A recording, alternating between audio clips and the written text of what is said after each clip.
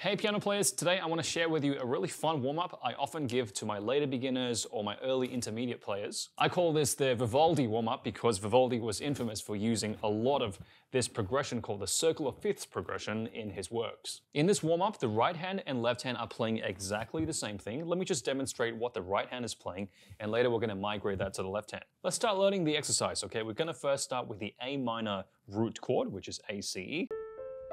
Okay, in this exercise, we're actually going to go from the top to the bottom like this. That will be our first shape. Our next shape, we're going to keep the A here, and we're going to migrate these two, the C and the E, to the D and F. So we're going to go one step up.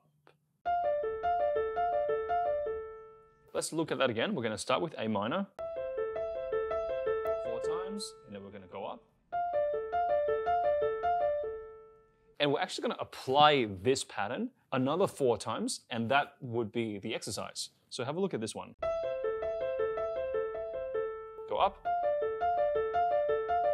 Now move your whole hand to the G major chord and apply the same thing we just did.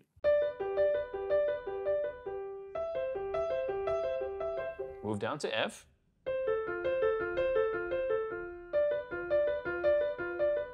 This next one's a special one. We have to go to the E major, not the E minor. So we're going to need to play one black note here. Up.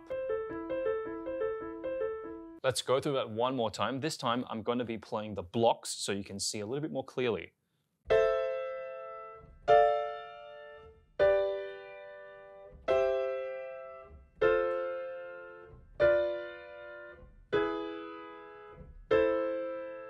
In its broken arpeggios form, it would sound like this.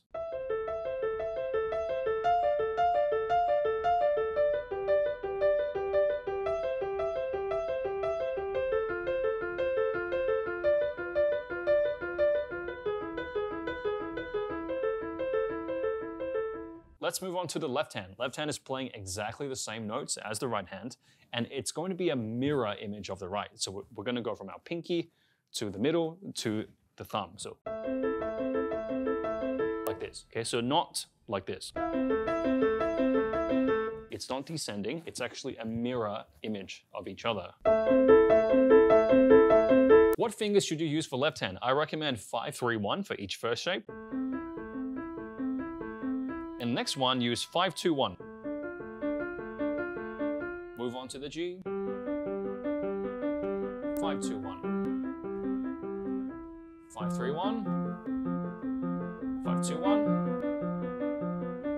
5, 3, 1, 5, 2, 1.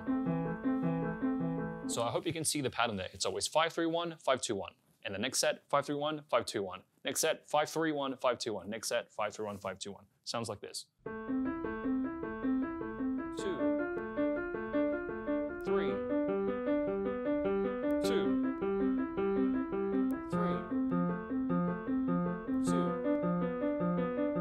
3, 2.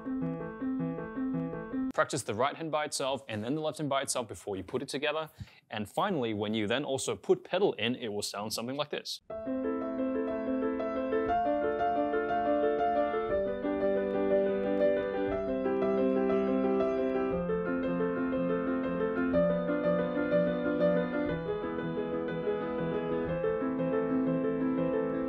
And you repeat as you wish.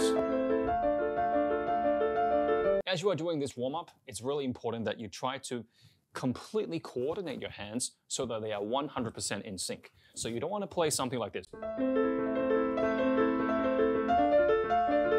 You want to actually do something like this. 100% together.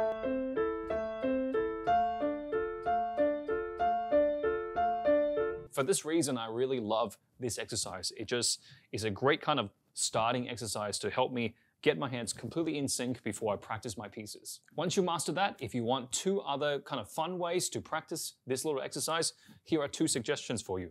First one is to do this exercise completely staccato.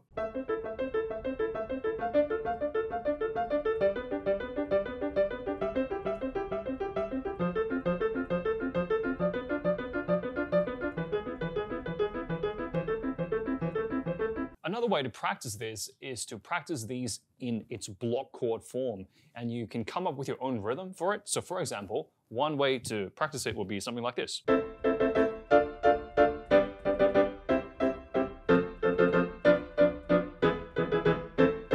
Also really good for kind of getting the hands completely in sync.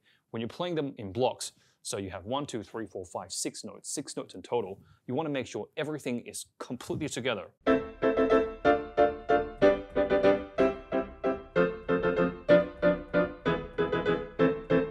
And there you go, just a really quick video to share with you a warm-up I really enjoy doing. Let me know how you go with this warm-up in the comments. If you're keen to know more about the circle of fifths progression, David Bennett has a really great YouTube video on this. I'll link it in the description below. Want to learn any piano-related things? Let me know in the comments. 90% of our content comes from your questions. Catch you in the next piano tutorial.